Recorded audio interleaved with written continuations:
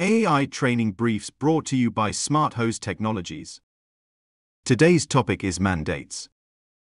The United States Department of Transportation, through DOT Regulation No. 173315, requires a passive shut-off on MC-330 and MC-331 cargo tanks that are transporting liquefied compressed gases.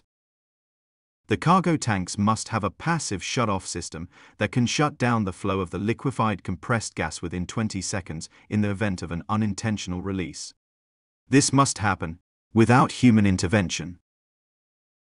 Smart Hose Technologies safety hose systems satisfy this regulation mandate issued by the United States Department of Transportation. A few seconds can make the difference between a minor mishap and a major spill.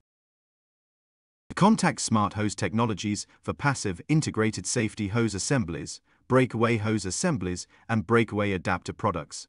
We specialize in hazardous transfer applications and offer fully customizable solutions to fit your needs.